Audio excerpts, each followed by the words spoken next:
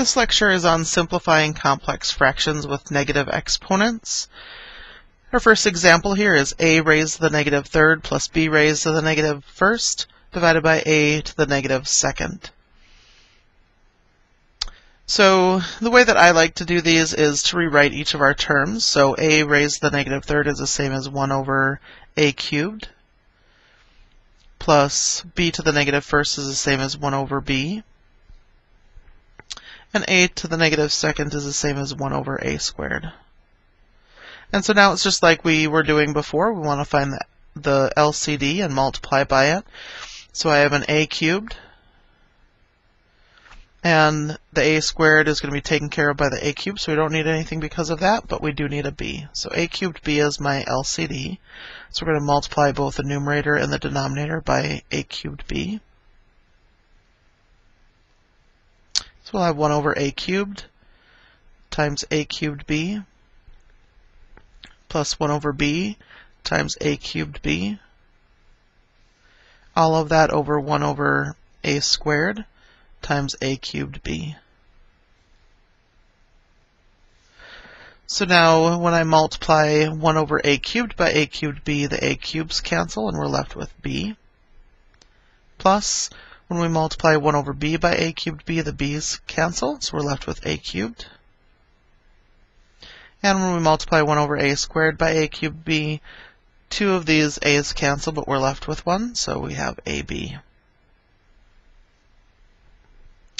And we can't cancel anything here because on the top we're separated by addition. And the only time you can cancel things is if it's all multiplication.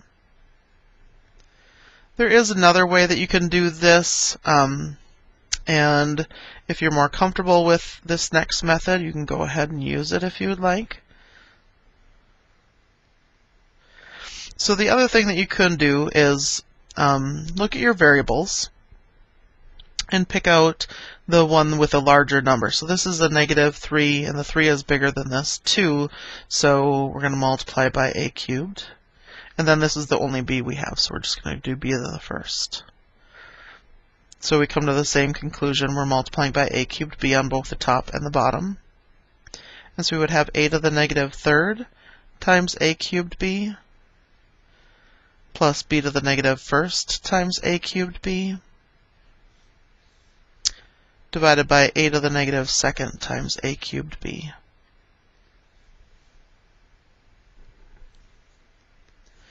And when you are multiplying, you add exponents, and so a to the negative third times a to the positive third. When we add those negative 3 and positive 3, we get 0, and anything to the 0 power is 1. So they basically cancel each other out, and we'll just be left with this b. Plus, same thing's going to happen here. We have b to the negative first and b to the positive first, so those basically cancel each other out, and we're left with a cubed. And down here we have a to the negative second times a cubed. Adding the exponents, we get a to the first, so that's a, and then b. So again, either way is fine with me. You just pick the one that you're more comfortable with. In our next problem here, 3x to the negative first plus 3y to the negative first over 4x to the negative second minus 9y to the negative second. So in the way that I like to do it, so this 3 is not being raised to the negative first power, only the x is. So the 3 is going to stay in the numerator, so it's going to be 3 over x. Plus, same thing happens here, so that would be 3 over y. And same with this next term, the 4 stays on the top, and the x squared goes on the bottom. Minus, again, 9 stays on top, and the y squared goes on the bottom. And the LCD, so we have an x, but down here we have an x squared, so we need x squared. And we have a y, but down here we have a y squared, so we'll take the y squared. So we're going to multiply everything by x squared, y squared.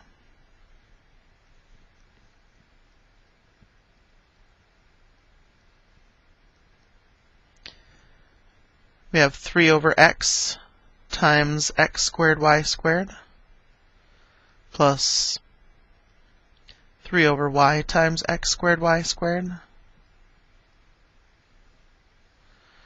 over 4 over x squared times x squared y squared minus 9 over y squared times x squared y squared. And when I multiply 3 over x by x squared y squared, this x cancels with one of these x's, so we'll have 3xy squared plus 3, and here this y cancels with one of these y's, so we have x squared y. And 4 over x squared, the x squareds will cancel, giving us 4y squared minus 9, and here, oops, this is supposed to be y squared, sorry. The y squared cancels with this y squared, and we're left with 9x squared. So now on the top, we can factor out a 3xy. And when we do that, we'll be left with y plus x. And on the bottom, this is the difference of two perfect squares, so it's going to factor as 2y plus 3 times 2y minus 3. And this did not help us be able to cancel anything new, but you should always factor everything just to double check.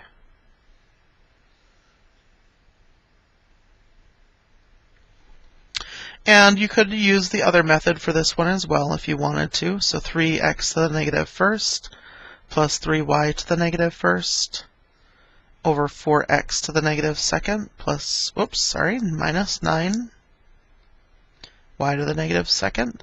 So again, x to the negative second and y to the negative second, those are the biggest, so we're going to multiply by x squared, y squared.